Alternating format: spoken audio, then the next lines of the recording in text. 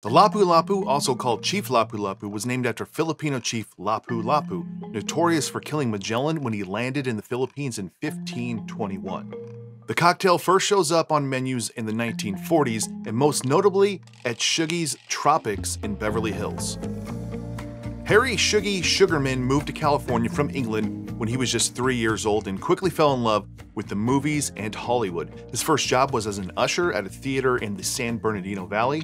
He later moved to Hollywood and became friends with a few actors who were yet to make it big, like Fatty Arbuckle and Charlie Chaplin. When he was around 21 years old, he married into a family that owned an amusement park, oil wells, and 500 theaters in Southern California.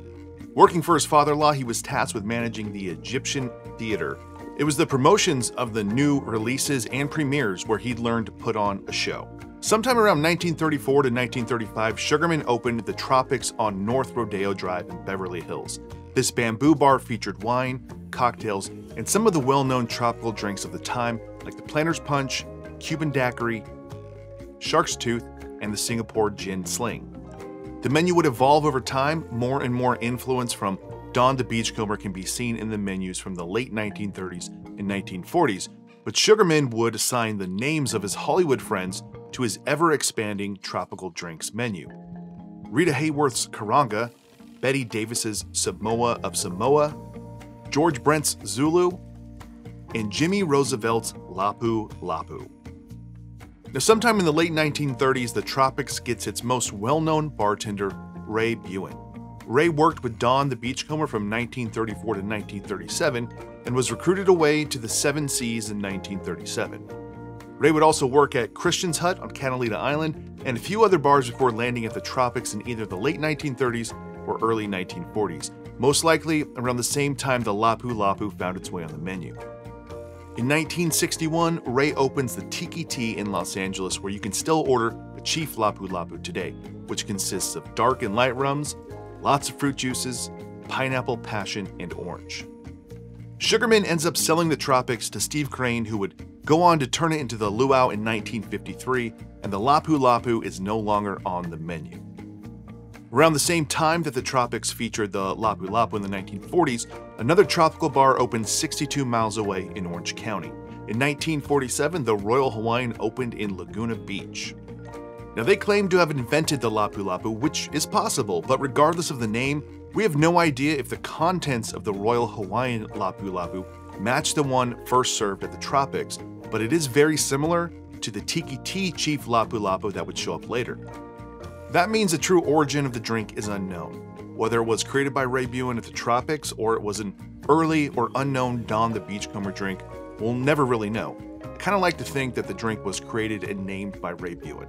Seems fortuitous that he was a bartender born in the Philippines who contributed so greatly to the tiki and tropical drink movement to be the one to name the drink after Chief Lapu Lapu. While it appears unlikely that the drink was created at the Royal Hawaiian, I think the drink has remained popular over the years because it has always been the signature cocktail at the Royal Hawaiian. Through the ownership changes, the ups and the downs, you could always order yourself a Lapu Lapu of some kind. While the recipe is a secret, the Los Angeles Times wrote about the Royal Hawaiian in 1990, and the story claims that the Lapu Lapu was just a double Mai Tai. Now, that could be true because in the 1990s, the Mai Tai at the Royal Hawaiian could have been anything. I've only had the Lapu Lapu twice.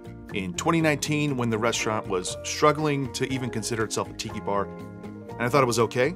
The second Lapu Lapu I had was in 2023, shortly after the renovation and the reopening. That was a great Lapu Lapu. The Lapu Lapu now that you can get there today is not the same as the original, but the menu does state that you can order the original version. The current drink menu was crafted by Dusan Zarich, who's a founder and co-owner of Employees Only in New York. There was a great documentary years ago about Employees Only called Hey Bartender, and it was even on YouTube in the last couple of years, so that's something you should check out. As far as I know, the drinks on the menu there right now are all secrets, or they're new enough that they're not out there in the world yet.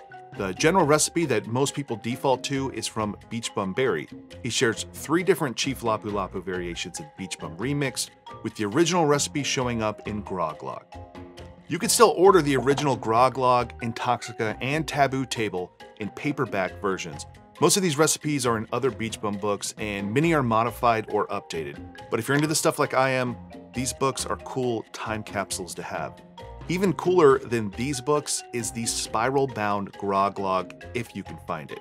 Right now, there's one on Amazon for $200, but they do pop up on eBay from time to time. Now, my source for this one is also pretty cool. It was sent to me by Dan Votto, who is the publisher of the original grog log, Intoxica, and Taboo Table. Dan's company, SLG Publishing in San Jose, published these books in the late 1990s. This one is not the original run of Spiral Bound, but the last edition they printed with the Spiral Bound before they switched to the paperback versions. So thank you to Dan for this. This is such a cool thing to have. The Grog Log Chief Lapu Lapu is 3 ounces of orange juice, 3 ounces of sweet and sour, 1 ounce of Trader Vic's passion fruit syrup, 1.5 ounces of light Puerto Rican rum, and 1.5 ounces of dark Jamaican rum. Now, I would be remiss if I did not share one more Lapu Lapu recipe, and this one is fun for the whole family. Back in 1989, Mickey Mouse released his own Lapu Lapu recipe from the Polynesian restaurant. That was 2.5 cups chilled orange juice, 2.5 cups chilled pineapple juice, 2/3 a cup of apricot nectar, 2.5 cups of chilled sour mix, 2/3 cup of simple syrup, and no rum. So there is no official Lapu Lapu recipe that dates back to the 1930s or the 1940s, which I kind of like. We can each play around with this to make it our own, and for mine, I took inspiration from the older Chief Lapu Lapu recipes and then took a look at the new Royal Hawaiian Lapu Lapu.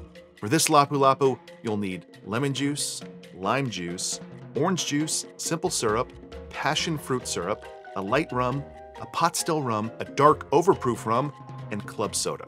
The passion fruit syrup I'm using is 50 bricks. That's a 1-to-1 syrup sweetness. The drink still needs more sweetness because we have 1 ounce of citrus, plus the passion fruit syrup is also very tart. So I'm using a 1/4 ounce of a 2-to-1 simple. But you might want to bump that up to 1/2 ounce or change it to a Demerara vanilla or a cane syrup. I tried it with the cane syrup and it worked out very well. We'll build this drink in a drink mixer with 1/2 ounce of lemon juice, 1/2 ounce of lime juice, 2 ounces of orange juice, 1 ounce of passion fruit syrup, 1/4 ounce of simple syrup, 1.5 ounces of light rum, 1.5 ounces of a gold or blonde pot still rum, and 1 ounce of club soda. Flash blend this for just 5 seconds. We're gonna serve it in a snifter full of crushed ice.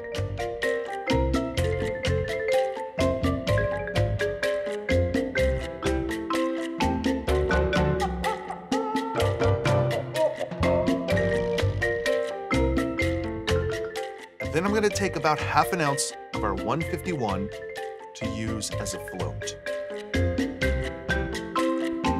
I'm reserving about a 1/4 ounce here. I'm gonna garnish it with some mint. Then I'm gonna take 1/2 of a passion fruit and fill it with our remaining 151 and set it on fire.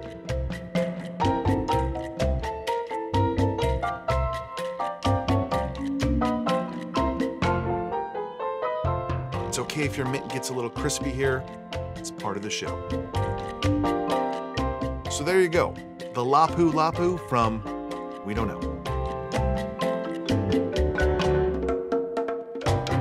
Let's try it.